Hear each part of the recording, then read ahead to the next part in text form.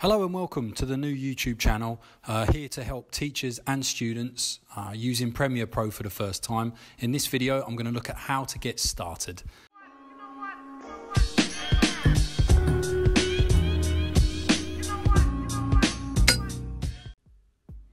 Okay, so let's get into it. First of all, we've got to open Premiere Pro.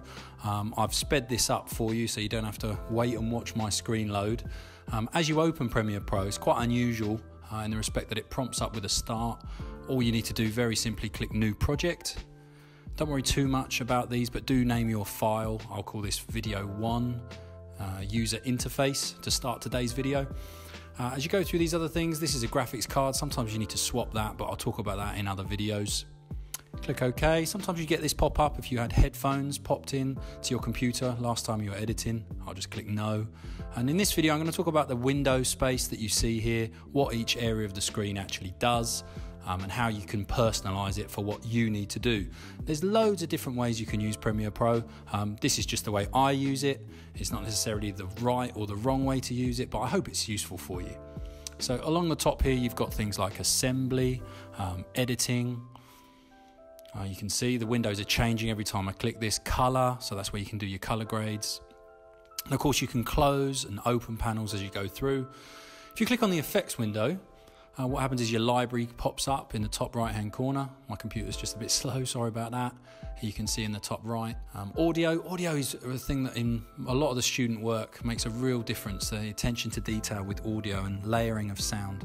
You've also got a graphics window with a library of presets. This can save you a lot of time, but it's not the easiest way to possibly add an effect. It might be better to manually add certain graphics, but we'll save that for another video for sure.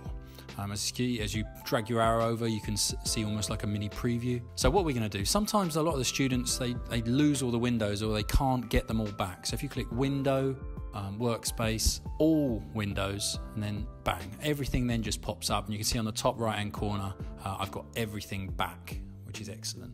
Of course, if you click on each of these, again, you can personalize them to what you actually want. Okay, so other areas, this toolbar, I personally prefer a vertical toolbar so it takes up less space. On the left hand side, we've got, we need to import our footage, so File, Import. Now of course it will only import certain formats of file.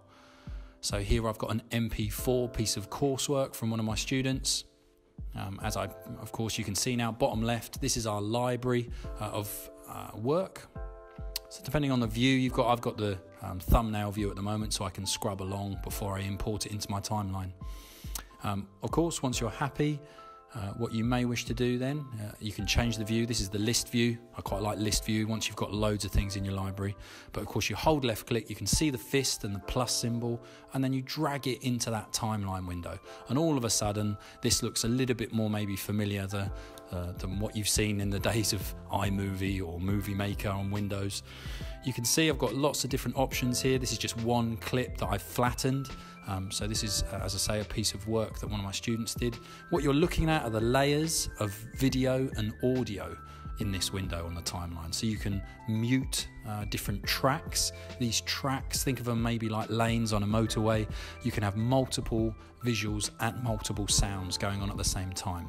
And their position also dictates what's on top of each other.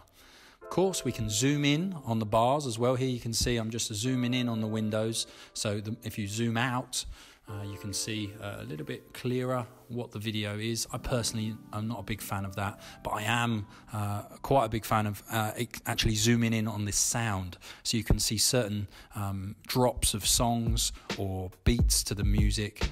So you can, of course, cut to the beat.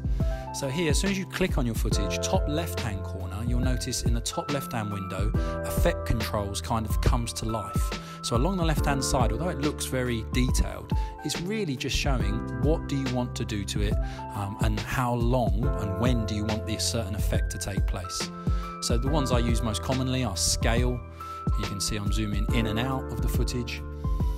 And of course, position can be very useful if you've got multiple videos going over the top of each other, so left and right for sure. So in this video I'm just talking about the basics of what area of the screen. Of course the position is quite often used to correct maybe where a student hasn't quite filmed something at the right angle. Opacity is very powerful. So here you can see I'm just turning how transparent the image is. And again, you'll notice bottom left, I've now got a timeline logo as well as the original footage. So it saves your timeline as you are doing it. Here you can see I've got 3 tracks at the moment, just one track has any footage on. And using this blue, almost like scrub bar, I can move my way along the timeline to certain parts of the clip. You can see as I play the clip through, certain sound on the right hand side is shown. So I can, quite a good thing as well, just to cut specifically to a certain frame, use the arrow keys on your keyboard, so left and right. Very, very powerful bit of kit, just simply left and right, rather than trying to get it perfectly with a mouse and dragging that blue bar.